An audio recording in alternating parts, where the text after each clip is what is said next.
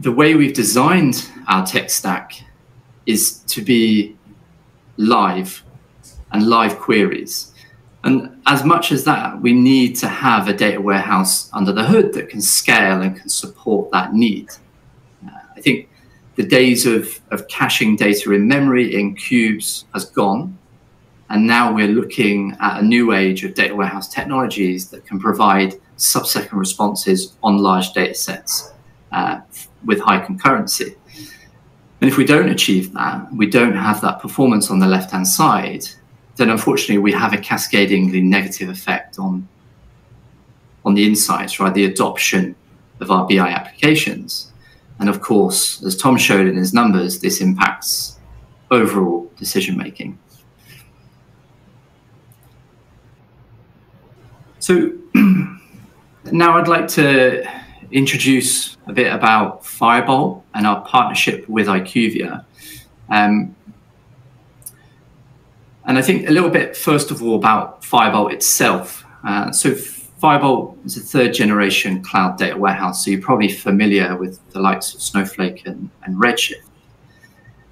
And what drew us to supporting Firebolt within our analytical ready APIs is their philosophy on their technology, which is pure speed, okay? Their tech stack is built on the idea of delivering insights as quickly as possible. And of course, that fits our need within the analytical ready APIs. If you think of that topic around data lagging, we need to make sure, obviously, the data warehouse can support that. And there was three key areas we looked at with Firebolt to support our stack. First of all, obviously, on the query performance, we needed a technology that could support sub-second queries. And I think there's a big divide in the industry today around technologies which have focused on big data use cases, right? They've targeted, the ability to scan petabytes of data. On the flip side, there's a set of legacy database technologies that maybe are starting to evolve and support those larger use cases. But historically, have been better suited to smaller data sets, transactional use cases, right? We think of relational databases.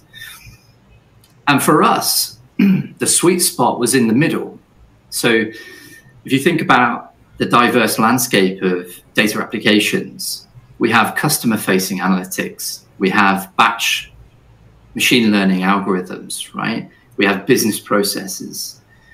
All of those vary in the style of speed of data they need access to. And of course, they vary in the load of data they need, right? And the speed in which that data must be returned in. And so for us, query performance needed to be consistent across those, whether we had 100, 200, 250 users accessing a BI tool, we needed that consistent sub-second query performance. On the flip side, if we needed to scale up to support a huge data volume query or had ad hoc queries, again, we needed to support that. So query performance and concurrency was a huge driver in this area. Secondly, on the data refresh, Firebolt is built for the cloud, and the ability to ingest data at speed is extremely crucial to overcome maybe the historical batch operations of ETL, right? So how quickly can we get data into the warehouse? And of course, the faster you get data into the warehouse, the quicker you speed up the right-hand side, the delivery of insights. And you partner that with the headless BI architecture, then you can guarantee that you can deliver those insights as fast as possible to your consumers. And lastly, the scalability and future fit. So Firebolt is both focused on query performance and concurrency, but they're also scaling for the future to support huge data volumes.